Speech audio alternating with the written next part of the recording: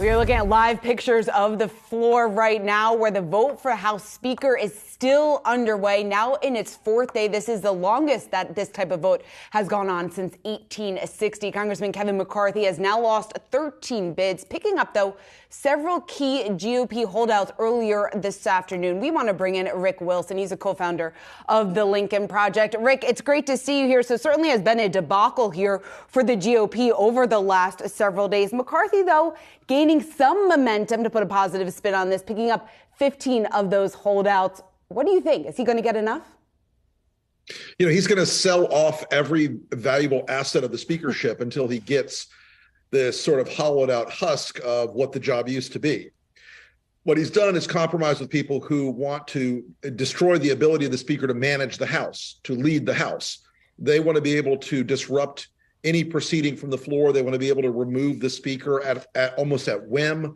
And so I think what's happened is, you know, he's going to get what he wishes for in the very end of this thing, but it's going to be such a compromising position that his term as speaker will be short and painful. It is brutal to watch, unless you're watching C-SPAN, Rick, which has been killing it, up 150, 60%. In the end here, how does this damage the party, the brand? Well, look, the brand has been fundamentally altered in the era in the post-Trump era. The brand has become less ideological and more performative. It's become about owning the libs. It's become about, you know, exercising the entertainment complex of what the GOP used to be.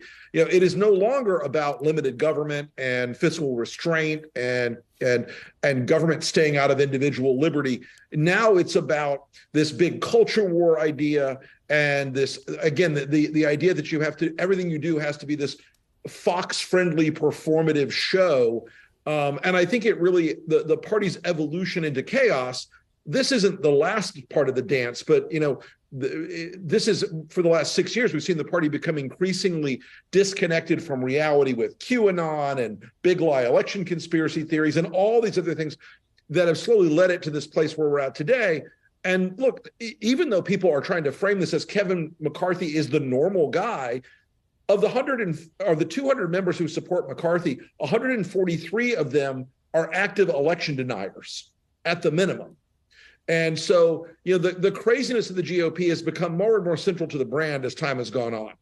So, Rick, when we talk about the future of the party, where do we go from here? Any odds that the GOP will be able to come together, get some sort of support over the next 2 years? Never mind bipartisan support, which we haven't even talked about yet.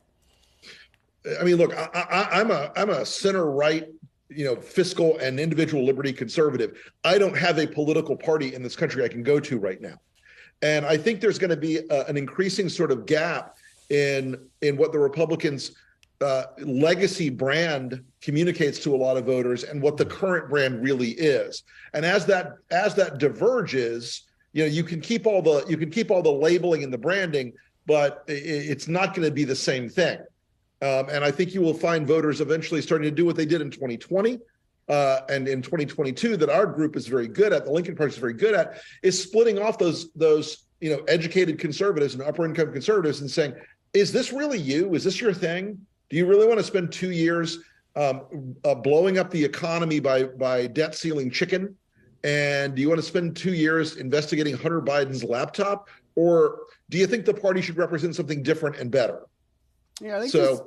It's going to be a significant challenge to retain the more educated parts of the Republican cohort. Yeah, I think this is what Mitch McConnell's been fearing and, in fact, warning of for years now. Rick, I can't help but wonder what this means when we go to 24 and in terms of a Republican nomination for presidential candidates.